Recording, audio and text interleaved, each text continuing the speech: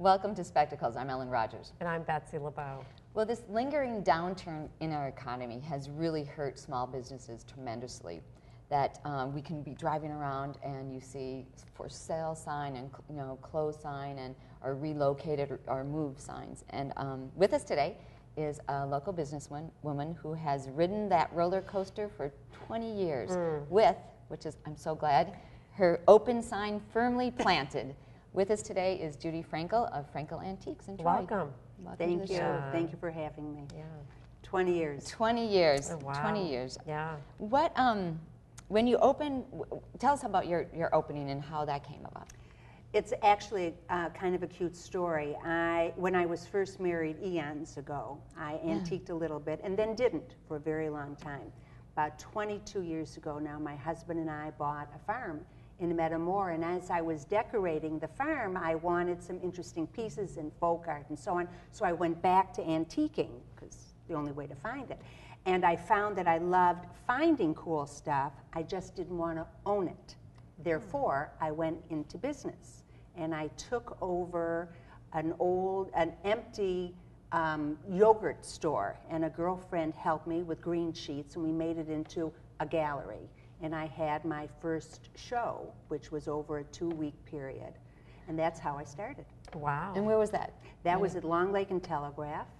And it was a yogurt store? It had been a yogurt store, okay, yes. like a frozen yogurt store. Exactly, okay. Right. exactly. And so that's what I did. I was working at the Somerset Inn at the time.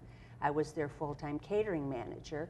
So I did well enough that first time to have some money to cover my expenses, enough to buy some more stuff.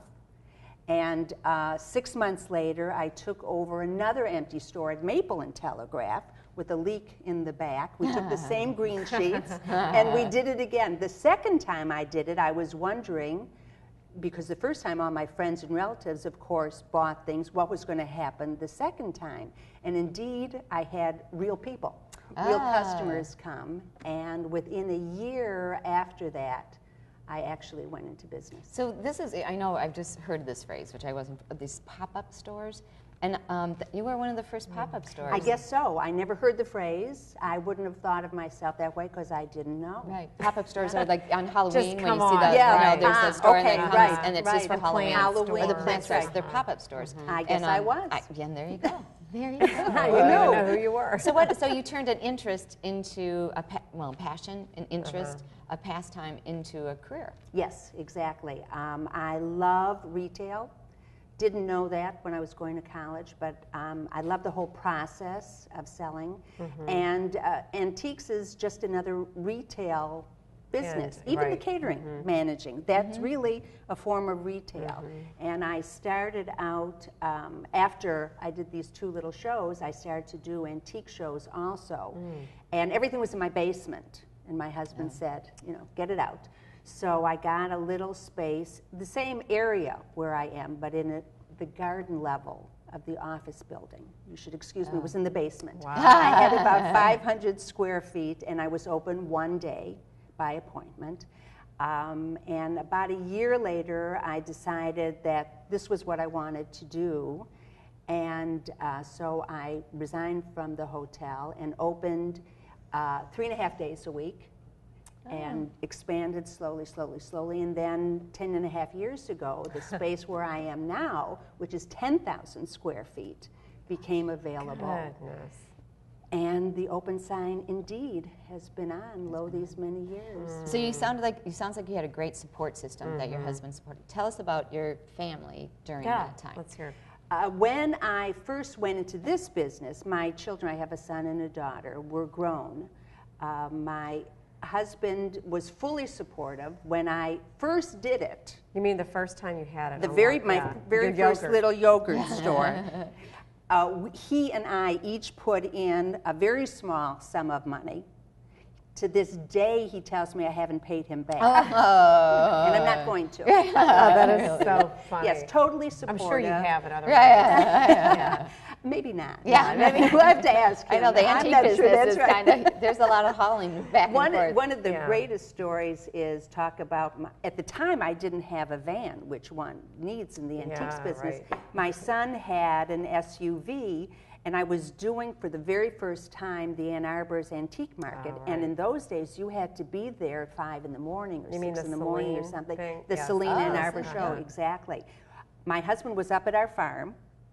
My son, who was, I think, about 18 or 19 at the time, was nowhere to be found with his car keys. Oh, gosh. So I had to call my husband, Stanley, to come in to save me and give me a car so I could go up to Ann Arbor. But they've been great. My husband, when I was shopping, I shop in Europe primarily. And in the beginning, I shopped mostly in England. And Stanley was my driver. We schlepped around that country from the midsection of England, south, east, and west. We covered every little town. Wow. Well, How now that fun leads me that to would my be. that leads me Yeah. to my next question then. How do you know what to buy? Just got a good It's a eye. great question. When I first started in the business, I decided right then and there that I wanted to buy decoratively. I didn't want to buy just porcelain or furniture or something like that because it wasn't as much fun for me. So in the beginning, you learn as you're going along. I have a pretty good eye. You would have to. I think like an interior designer, though I'm not, but it just is the way I think about furniture and so on. So as I learned where to go, how to change the places that I went to, you see different things. You never know exactly what you're going to find. Once it became more established, and my main customer is the interior designer or the person who's decorating with antiques. So now they tell me what to look for them and what I find along the way. I also have very good people in Europe who work for me who do a lot of pre-looking. So you go all over Europe now? Now Not I just go London to or England, Yeah, Belgium, France, Holland. Where's the best? There is no best. Okay, just There is depends on no what's best. available. It's different Right, in every each time. place. So do you always buy what you like? I mean, No. say that'd be hard for me. I'm like, Yeah. I have to like this. I have Yes, to no, want I don't buy anything that I really don't like, dislike, understand unless that. somebody wants Yeah. it specifically. Yeah. And people ask me all the time, don't I want to take this home? No. Mostly I don't, because I love the selling part of it also. Right. But I buy to sell, and it is a kick when people come in and they love this piece. Yeah. You know, it's a wonderful feeling. And how do you know how to price it? Ah. That would be hard for me. It's a process, and it is what you have to do is try to figure out what your costs are, what you can sell it for. My prices are just about the best in the business in the entire country That's very because good. I don't have any desire to mark it up like most of my competitors do.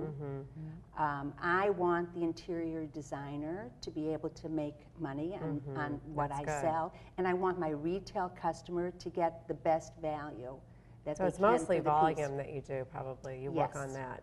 Yes. Now, was it a childhood interest of antiques? Was your mother in it? Why antiques? It was because of the farm. Absolutely because of the farmhouse. I remember when I was first married, I had a girlfriend who loved to antique, who schlepped me around with her a little bit, and I didn't pay any attention to it at all, quite honestly. My mother always had antique pieces in the house, paid no attention to it at all. This is the truth, until I started to do the farm. And the process of finding pieces for the farm was pretty intensive. I went not only locally, but I went different parts of the United States and loved it. She's a retail person. Just loved it. Right, I am right. a retail And then she person. found what to do Exactly. retail with, Right. and then there it Exactly goes. correct. Right. How Right. about art? Do you do art? I don't. I now have only one tenant left. His name is Ron Pavlich, and he sells fine art.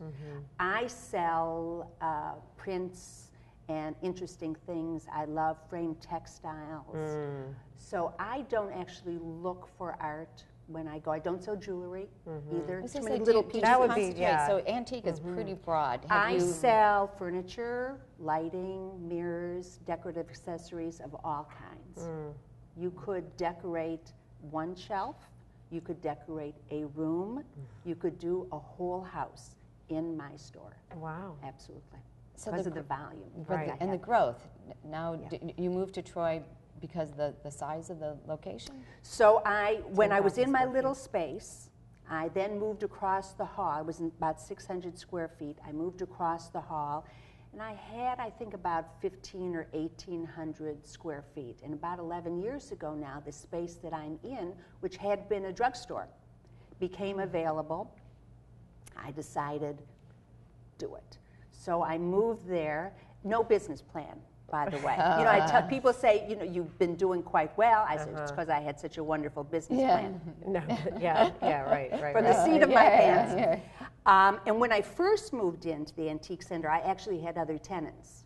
I had a multiple dealer space, and I had a couple of other dealers who had their own space. At one point, Bose was a tenant of mine. Nice. When Frank Bose passed away and the business was no longer, I decided instead of renting it that I wanted it all myself. So I took over all the space, and that's really how it happened.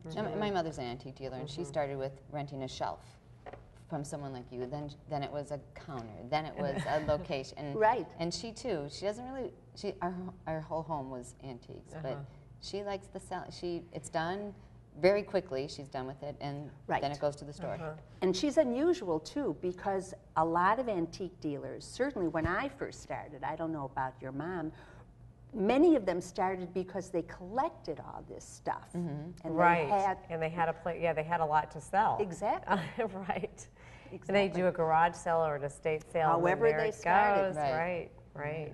Well, we're going to take a break in just a minute, but tell us maybe what the most interesting piece has been that you've collected. that I've collected. Yes. That I've collected personally. And sold. And sold. The most interesting piece. You know, it's hard to say what it is because I sell so many kinds of things. I think the most interesting pieces for me that I sell are some of the architectural pieces. So, yeah. The Yeah, really because old, yes, turn of they're the century. some of them are quite weird. I have right now, for example, a bunch of foundry molds. I mean, some of them are so strange. What is a foundry mold? I don't. They use them in factories to mold whatever the parts were. There's one mold that actually looks like a piston because it was a mold for a piston. I have had, a couple years ago, I had a bunch of little pieces that all had to do with fishing. Well, who knew? Who knew? A thing to undo knots and so gosh. on. Well, those are interesting. We're going to take a short break, Judy, and we're going to come right back. Okay.